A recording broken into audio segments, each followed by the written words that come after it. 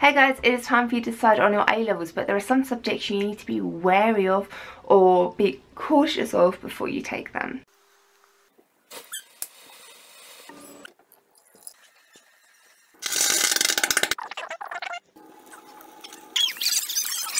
So Eve Bennett has made a fantastic video for my channel giving you her advice on how to pick your A-level subjects, and here are just a few little bits of advice from me.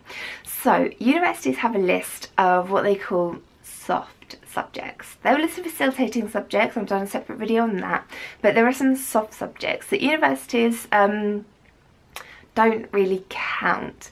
Now this doesn't go for all universities. We're mainly talking about like Russell Group universities or like Oxbridge universities, so the really hard places to get into. But if that's what you're aiming for, you need to pick hard A-levels, not what we call soft or easy A-levels. So what I mean by soft A-levels, I talk about media studies, photography, accounting, film studies, art, leisure, PE, design technology, home economics, dance, drama.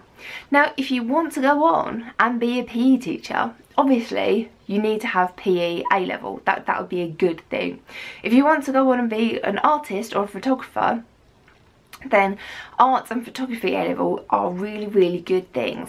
But if you want to go on and be an accountant, accounting A-level isn't necessarily going to do you any good. You're much better going to be choosing things like maths and economics, harder subjects, but not business studies. They don't like business studies. Economics is your better choice. Now these are seen as like easy or soft options by universities, and sometimes they just won't count them in their entrance requirements. Sometimes they'll just ignore those, which will knock you down to 2 A-levels. Now we're not talking about all universities here, so if you're not sure, just gonna have a look at a few universities, or just go and ask your careers advisor if you have one in school, or if you really need help, come and ask me and I'll do my very best to find out for you. But you need to be aware of this, because it would be awful if you got to the UCAS application stage and you put your media, your art and your photography A-levels on there, and the universities turned around and said, what are you doing these for?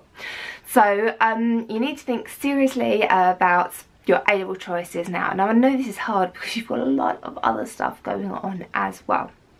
So I'm going to do loads of advice videos, and I'm going to do my very best to help you out. If you do have any questions, just pop it in the comments below and I'll do my best to help you.